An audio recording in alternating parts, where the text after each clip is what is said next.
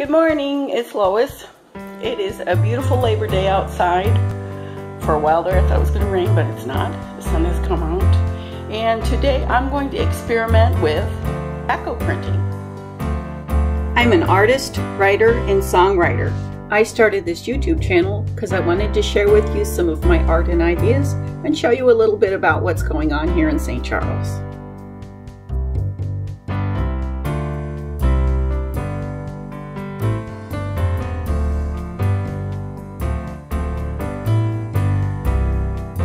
If you watched my blog a couple of days ago, you would know that I met with fellow artist Diane Lawrence at Queenie Park, and she turned me on to something she's been doing called Ecoprinting.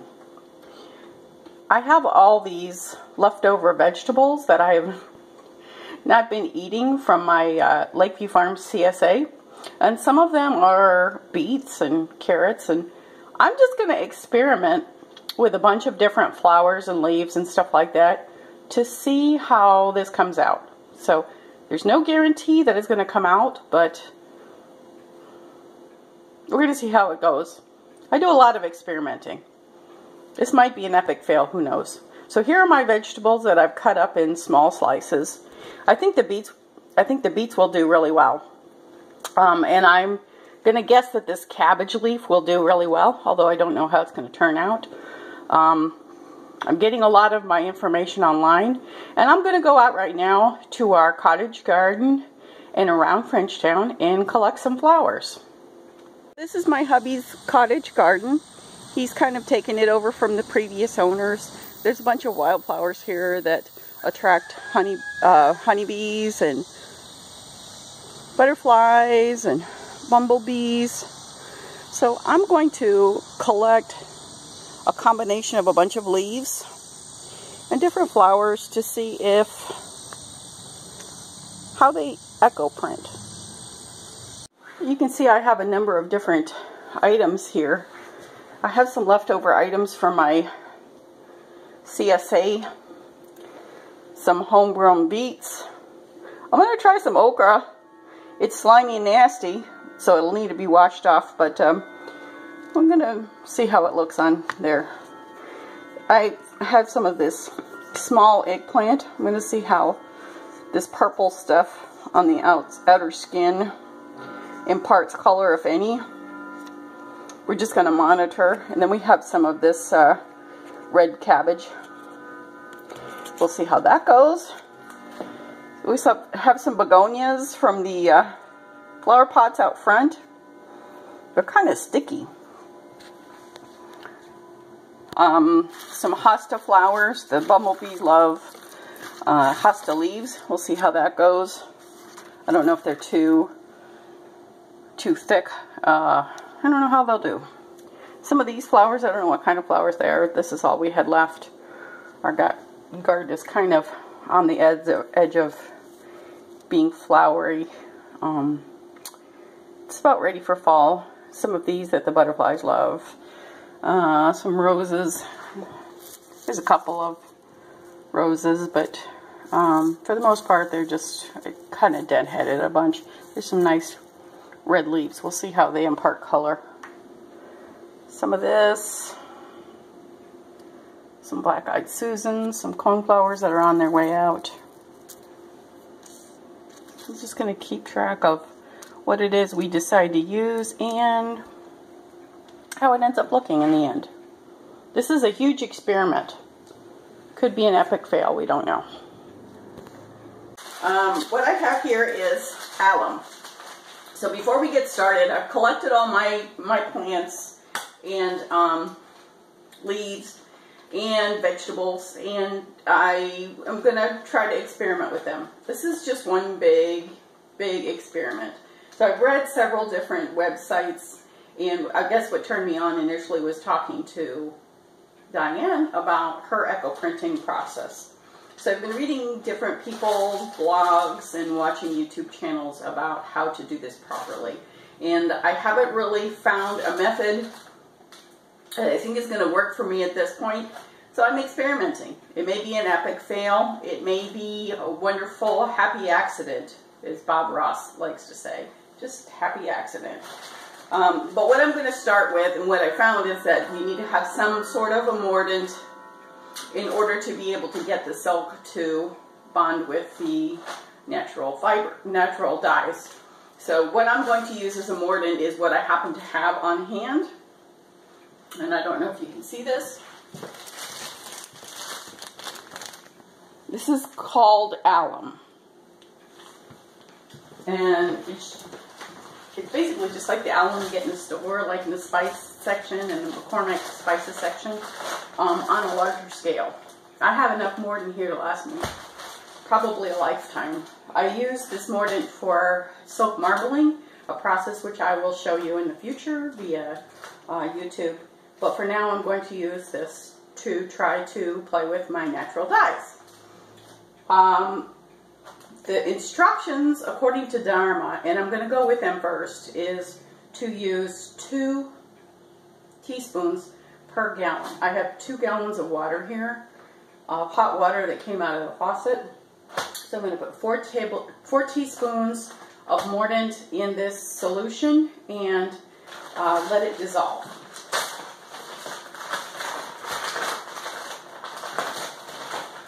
And the consensus is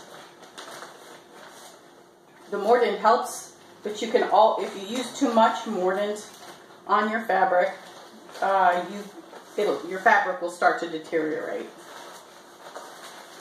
So we're going to start with 4. And we're going to just stir this around a little bit and see if we can get it to dissolve. Okay. So I put this alum in here with some hot water, and I stirred it around a little bit. I like to keep all my silk stuff separate from my food stuff if I'm working in the kitchen. Alum is not really toxic. It's just I like to keep them separate. It is a course of common practice just to keep them separate. Because some of the chemicals and dyes that you do work with are toxic, and you don't want them being used for anything food related. What I have here are a bunch of selections of different types of silk, and they are basically just scraps that I haven't used for wall hangings or whatever. Here's a piece of habitai silk, so we're going to try that because I noticed that a bunch of these artists are using habitai silk, so I'm going to throw that in this mix here and make sure that the silk gets a lot of coverage here. So we're going to make sure that all of this alum water mixture gets to every bit of the fabric. And then we're just going to pile on top of each other. Here's a little thing of charmeuse silk. These have already been treated in alum, but we're going to go ahead and treat them again, just to get them wet. I have some crepe de chine blank. This scarf is already hemmed from Dharma Trading Company. Measures 14 inches by 60 inches. It's crepe de chine. So we're going to try this.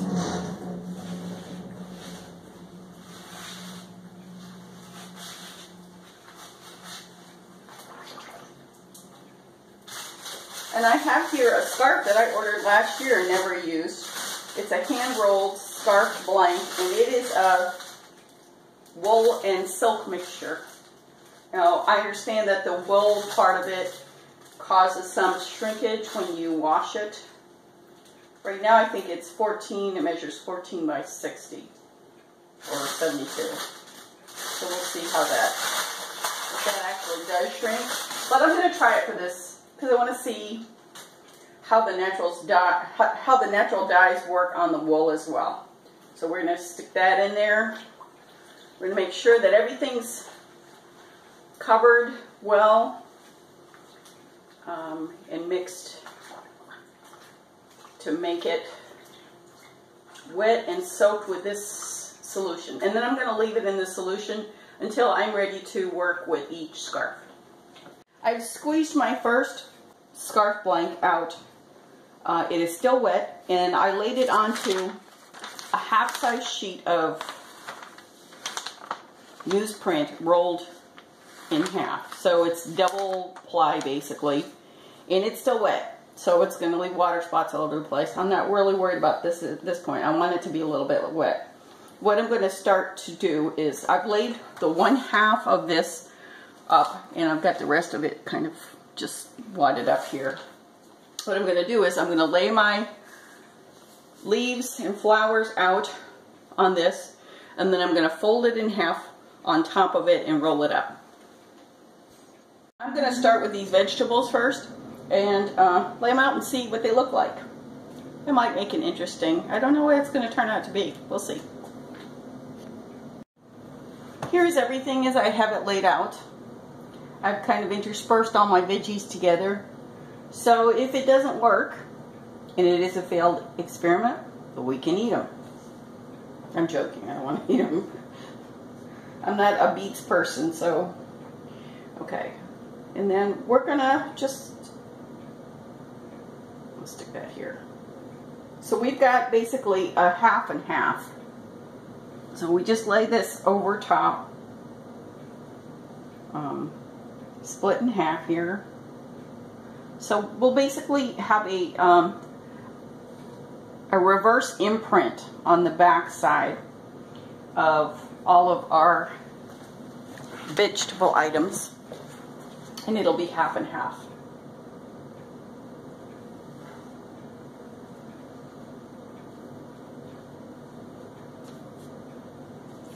Now I noticed that a lot of women who are demonstrating this like to use plastic, and they let it sit in their steamer for a couple of hours at a very low heat. I'm going to attempt to do this in my silk steamer, and as a result I don't really want to wrap it in plastic. So I'm just going to use this newsprint and roll it up in this newsprint like I did my previous projects.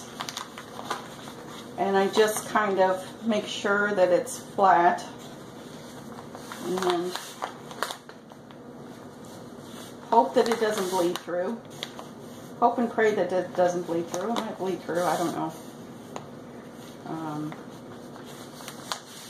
We'll see when it comes out.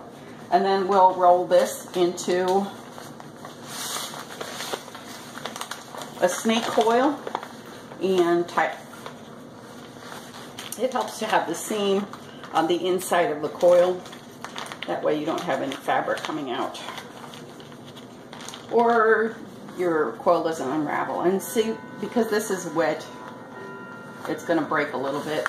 It should be okay, because we're going to unwrap this as soon as we pull it out.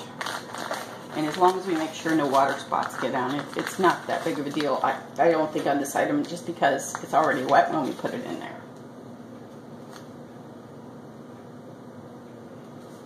Let me tie it up.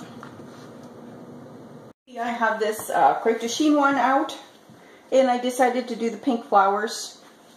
So I did some roses, and then the roses had these red leaves that were just beautiful. I don't know how they're going to come out, but they'll probably be yellow. And then these little flowers here, they kind of look like hydrangeas, but I'm not sure what they are. And then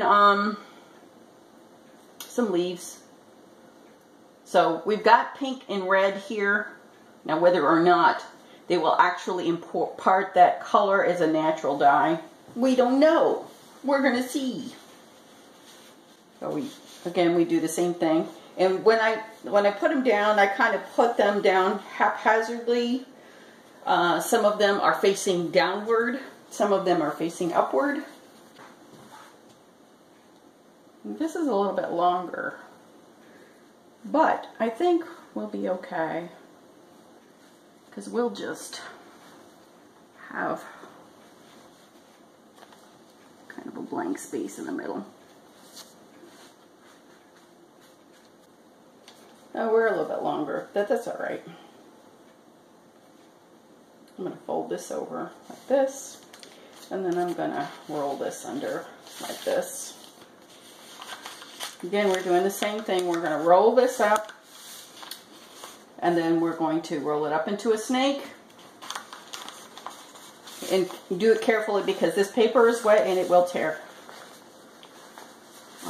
and then tie it up with twine or cotton, and then we'll steam it next.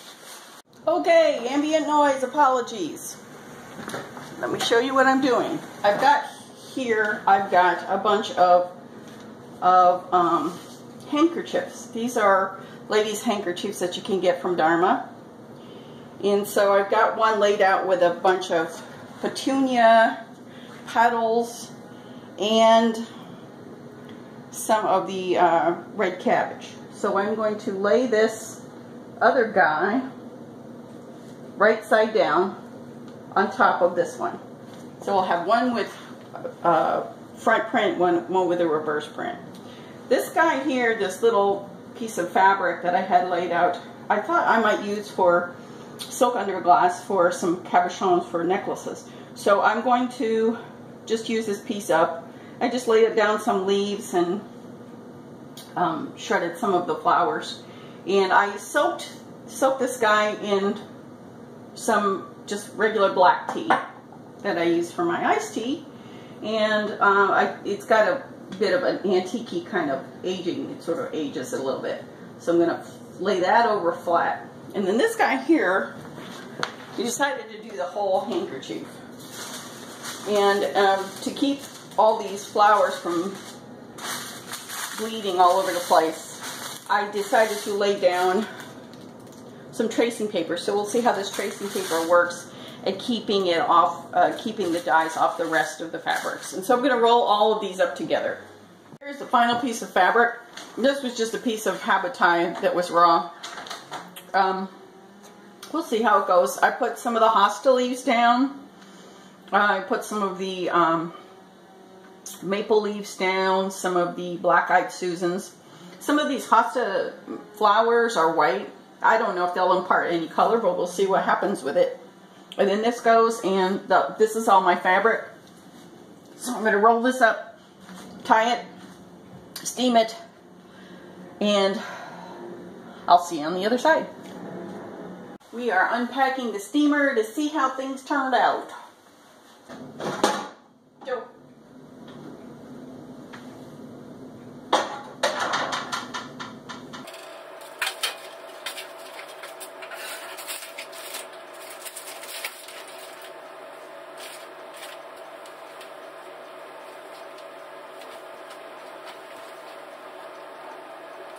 This is the first piece I did. It smells like dinner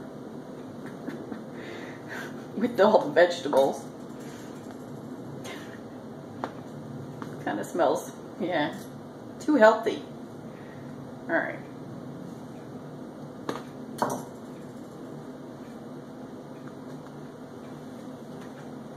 Hot, hot, hot.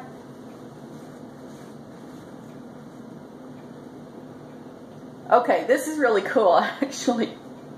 I used beets. If you remember when I put this together, I used beets and carrots.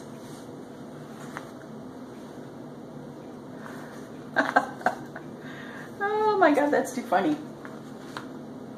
This red cabbage actually did a really cool job. It came out purple.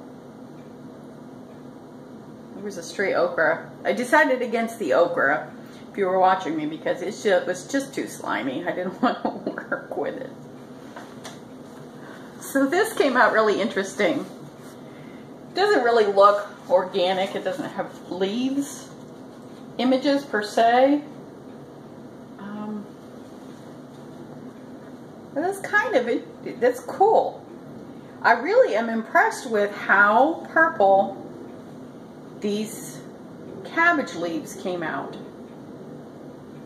And there might be a possibility for cutting them into flower shapes and getting them flat so that you can get this kind of purple flower effect. And then these flowers right here, these are the beets that I had. So they came out an orange kind of color. Sort of a rust color.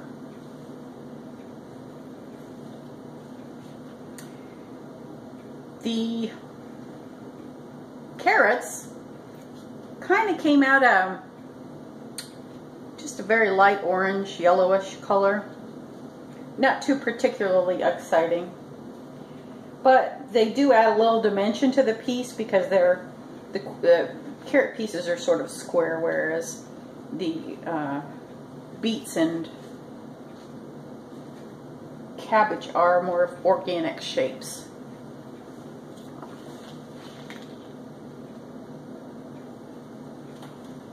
Okay, so this particular scarf was the wool silk blend,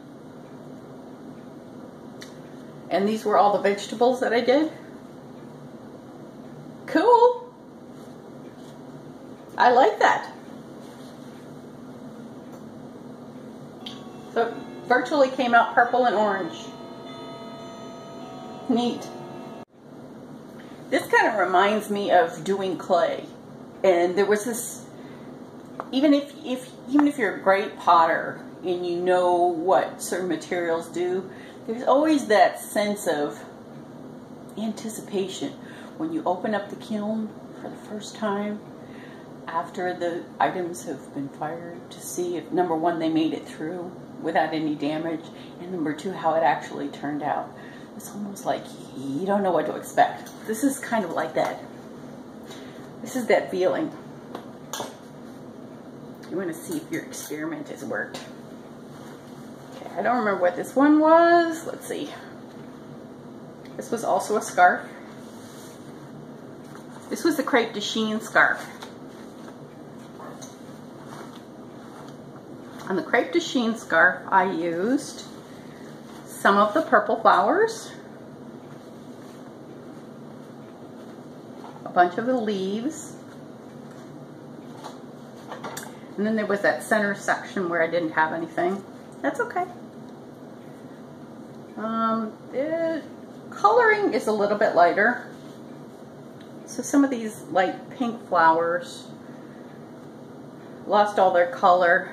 There's really not that much pink here. That mostly turned like yellowish, greenish.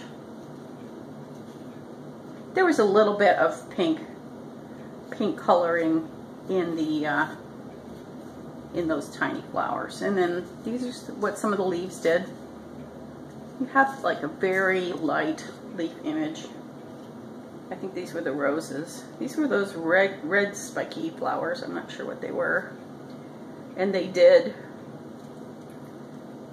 impart quite a bit of that pink color.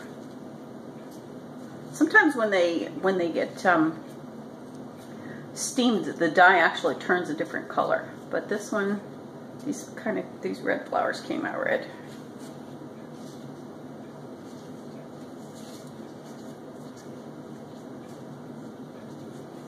Another thing I've seen people who do this do is they have a core of cardboard or PVC or even copper where they can flatten it out a lot more. So I don't have a lot of really good images on here per se, just a little bits and dabs of color. So this is the crepe de chine one with some pink and purple flowers.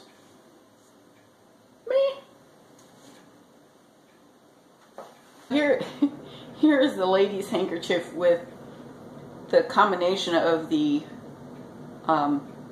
cabbage leaves, which are these, and the petunias, which are these kind of purplish, yellowish spots. And the petunias are kind of gooey, icky. So you try to get up as much of that as possible. You might not be able to get all of it off. Ultimately, we're going to wash these, and so it's not that big of a deal, but it's kind of yucky.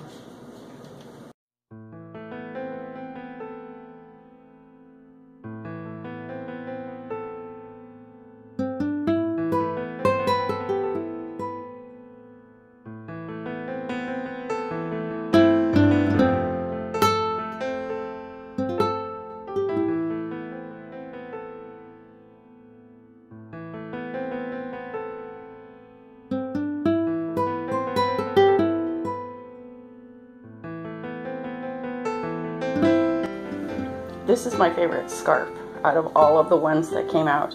And this was the Habitai silk that was dipped in tea, and then I put maple leaves on top. Maple leaves and hostas. And then I came back after it was all steamed and washed, and I added some dyes to the edges. So it kind of looks almost like parchment. But rather than try to use it for anything else, I decided it would make a sufficient scarf in its own right. So I just clipped the ends, the fringy off the ends, and added some a hand-rolled hem. And I'm going to sell this as a scarf. Thanks for joining me on this adventure. Like I said, it was an experiment, and I wouldn't say it wasn't an epic fail at all. I'm going to say it was a happy accident. I had a lot of happy accidents in projects I might take from this in the future.